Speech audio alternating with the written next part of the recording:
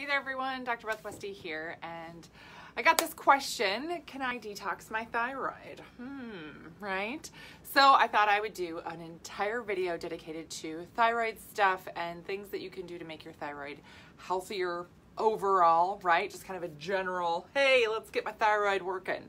Now, if you're looking at this list here and you're like, yeah, that seems like a lot of other things that I do to like keep my whole body healthy.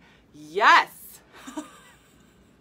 Yes, absolutely. So first, in talking about thyroid, a lot of women have issues with their thyroid, or they have thyroid symptoms and they get their thyroid tested and they're like, my thyroid is normal, or my thyroid stimulating hormone, my TSH, is normal.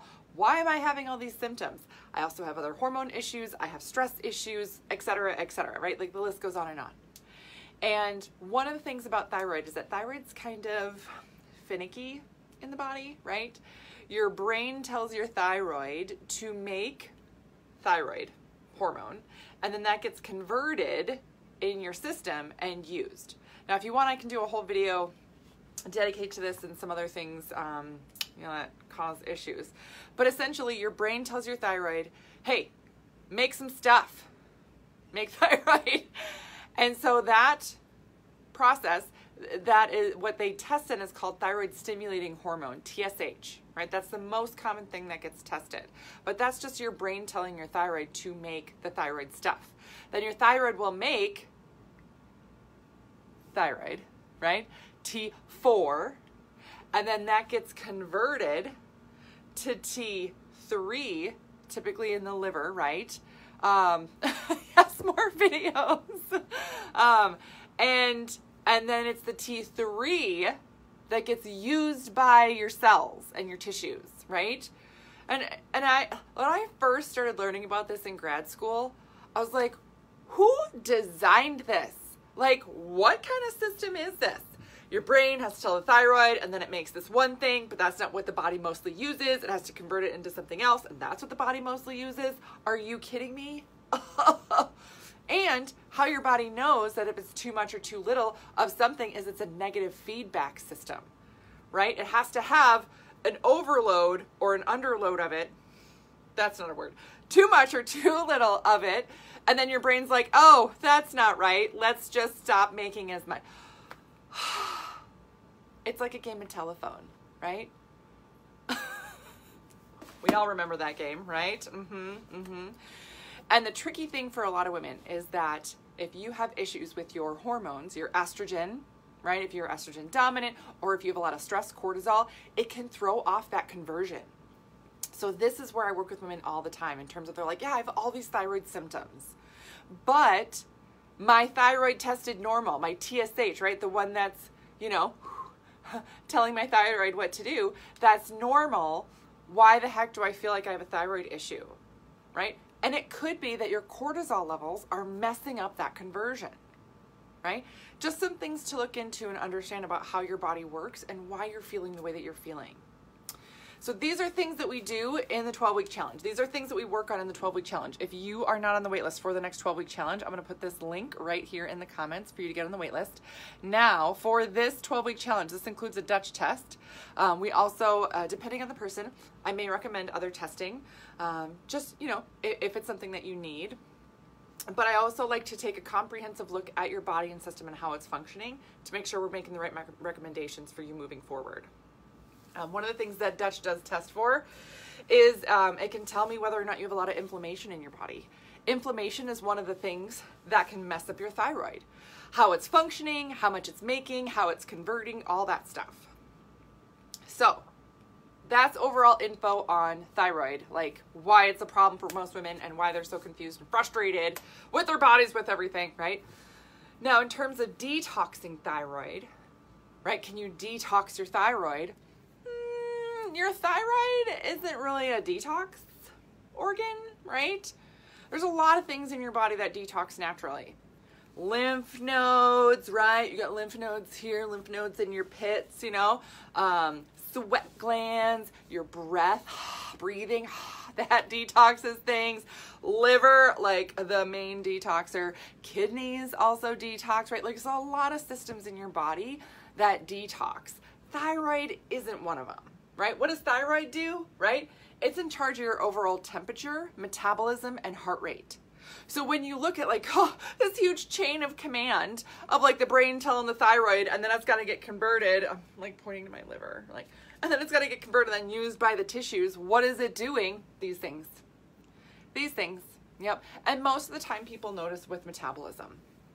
Now, I have had thyroid issues myself. I had postpartum thyroiditis after all 3 of my children were born, which means my thyroid went hyper and then hypo, and then I just felt like garbage. So I know exactly how frustrating it is to feel like your body isn't responding well and to have thyroid issues. I was able to get my thyroid to resolve, and I don't use anything for it anymore, but it was bad after I had babies.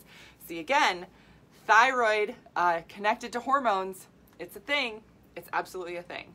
And I don't have a lot of thyroid in my family history, so it's a very random thing, right? So overall, in the question of detoxing thyroid, can your thyroid detox?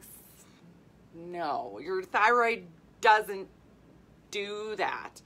But here are some things you can do for your body to function better so your thyroid works better. This literally bothers me because the thyroid doesn't detox. So I'm just gonna go like this. Thyroid doesn't detox, but we can get your thyroid functioning really, really well. Now, there are some dietary recommendations, some supplement recommendations that I will make for somebody when we work together in the 12-week challenge. Again, that link is below if you want to get on the wait list and learn more about that. But in general, here are some things to really focus on. First is like clean food and filtered water. Organic food, right? You want to make sure that you're getting healthy whole foods as much as possible. You know, the closer to nature, seasonal eating, all that stuff, and then filtered water makes sure that your thyroid's not getting overwhelmed. I have Hashimoto's thyroiditis. Yeah, ooh, and Hashimoto's is a whole different bear. Yeah, because that's an autoimmune. Yeah. So for people who have autoimmune and thyroid stuff, we focus on. It's a tweak. It's different things that are really going to work the best. Other things to make sure that you're getting is no chemicals. No chemicals. As little as chemicals as possible, right? Your body is supposed to detox naturally, but when you have stress, when you have hormone issues, when your thyroid isn't working the way that it should, or you feel like it's not, right? It has to do a lot of work. So what type of chemicals are these, right? PCBs, BPAs, perchlorates, dioxins, pesticides, heavy metals, all this stuff. It's a lot of big words to say. It's like stuff that's everywhere. You know, things that are on your lawn, on your neighbor's lawn, things that are in paints and chemicals, in cleaning products, in construction things, new furniture, mattresses, you know, plastic containers, right? And a lot of things now they're looking at, especially BPAs, a lot of people know what that is. You know, it's like chemicals and plastics and stuff. So we're really looking at that. But I mean, if you think about how things are treated, and even things like do you use a coffee filter? Is your coffee filter bleached? What chemicals are they using? The food that you eat, if it's being processed somehow, what chemicals, heats, everything else are they using in that process that there's going to be trace amounts in the food, and then how much of it are you eating? Those things add up, right? This is not to say like, oh my gosh, don't eat anything ever, blah, blah, blah. Like, you know, you can get to a point where you're like, oh my gosh, I'm so worried. This isn't going to go well. Like, I can't eat anything because everything's bad. The thing is that your body is meant to handle this, and it should, but a lot of times we just get overwhelmed with it, right? It's like a log jam of stuff just because there's so much coming at us. So by eliminating and limiting as much as we can, it helps our body function really, really well overall. Other things to help your system, right? And these are things that we do more and dive into more in the 12-week challenge, but overall doing like dry brushing, sweating, right? Like getting things moving out of your system. But the big thing for detox is actually your liver. I tried to write liver in cursive, and then I was like, that looks weird. So I put liver over here just so you know. But the big key thing is this, is that if your gut is working well, if your liver is working well, if your body can process through things, and you're managing and mitigating stress, and you're getting your other female hormones under control, your thyroid gets the opportunity to work and function better. It's sort of like a side effect. Again, thyroid can be finicky. Thyroid can be, you know, a little temperamental, right?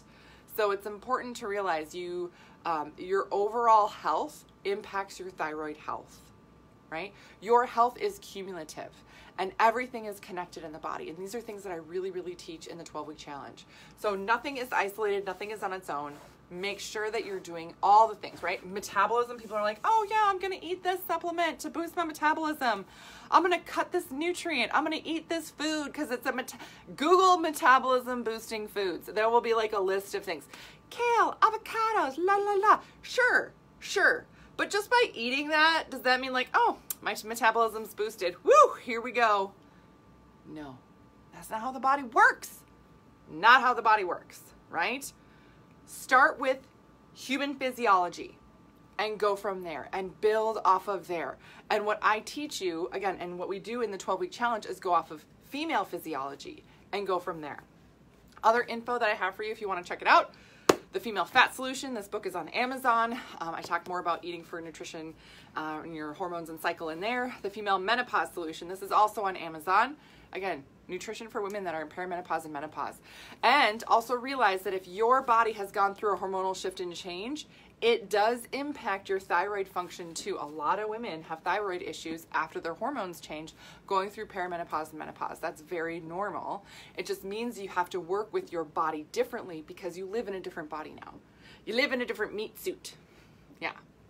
Other things are my YouTube channel is called Dr. Beth Westy. You can subscribe to that to stay updated on all the videos I have coming out. And my podcast is called The Female Health Solution.